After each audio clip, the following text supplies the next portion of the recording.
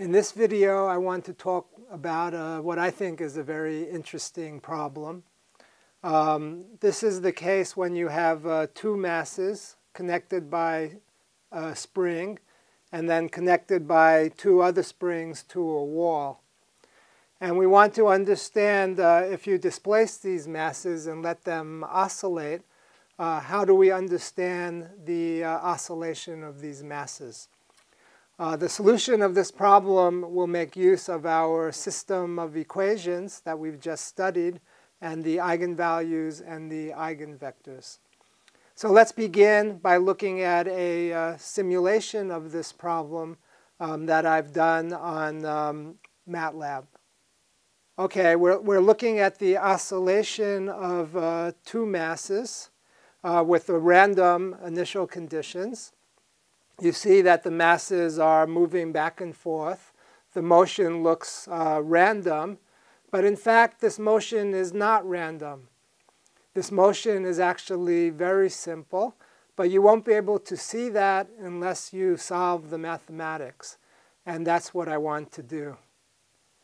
Okay, so we have our situation here. The x1 and x2 are measured from the equilibrium positions of these masses. We have three springs. The two ones on the end have a spring constant of little k.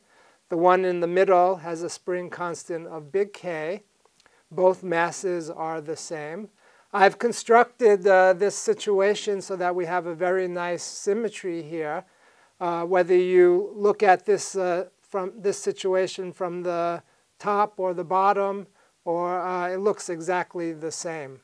And that means the solution will have some nice symmetry. We're also assuming that there is no friction here. So to say this is a top view and the masses are sliding on ice so that there's very little friction. There's two physical laws that we need to write down the governing equation. The first is Newton's law, which everybody knows, which is just force is equal to mass times acceleration. The acceleration is, of course, the second derivative of the position with respect to time. The second law is called Hooke's law, which is a law that is used to understand motion under spring forces. This is written as F equals minus kx, where x is the displacement of the mass from its equilibrium position, and k is called the spring constant. So here we've written down what the spring constants should be. Okay, so how do we write the governing equations? We have to consider the forces on each mass separately. So let's consider first the force on the first mass. So then we have mass times acceleration. So that will be mass times the acceleration of the first mass, which is the second derivative of the position x1, d squared x1 dt squared, or x1 double dot. This is supposed to be equal to the forces on it. The forces on the first mass are just due to the springs. So the force due to the first spring is just Hooke's law, minus k x1. The force due to the second spring is also Hooke's law, minus capital K x1, except the complication is that spring is also connected to the second mass. So if x1 and x2 were equal, so these two masses move the same amount to the right, the middle spring would not change its length, and the net force due to the extension or compression of the spring on that mass would still be 0.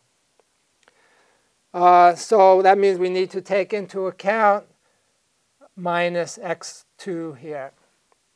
Okay, so then the force due to the middle spring is this minus capital K x1 minus x2, taking into account that the middle spring is connected to both the first mass and the second mass. Again, we do the same equation for the second mass, mx2 double dot. We have the spring all the way on the right is just Hooke's law, minus kx2.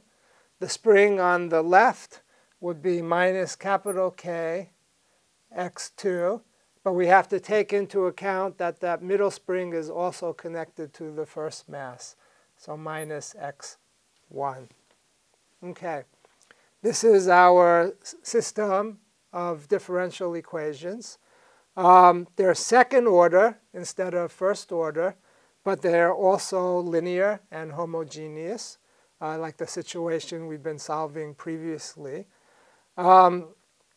We can put this equation in matrix form. What would it look like? We would have the mass times the second derivative with respect to time of the position vector x1, x2 equals a matrix. So from the first equation is the equation for x1 double dot. So we need the terms proportional to x1. That would be minus little k minus big K. So we have a minus little k plus big K in the first element. And then the term proportional to x2 would be plus big K x2. So we would have a plus big K here. In the second equation, right, this whole thing is going to be multiplying x1, x2. So that's the first equation. So the second equation has a plus big K x1. And it has a minus little k x2 minus big K x2. So it has a minus little k plus big K. Okay. You see how nice this matrix looks. It has the same element on the diagonals, and it's a symmetric matrix. Okay.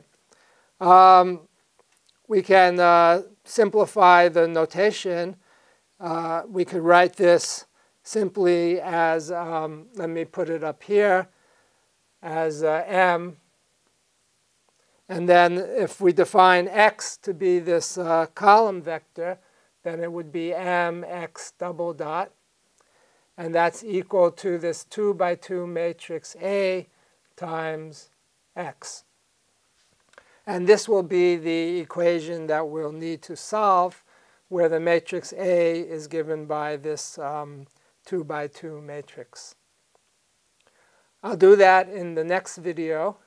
So now let me just summarize what we're doing.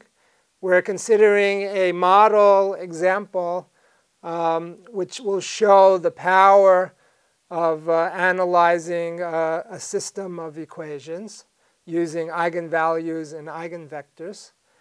This is called a normal mode problem.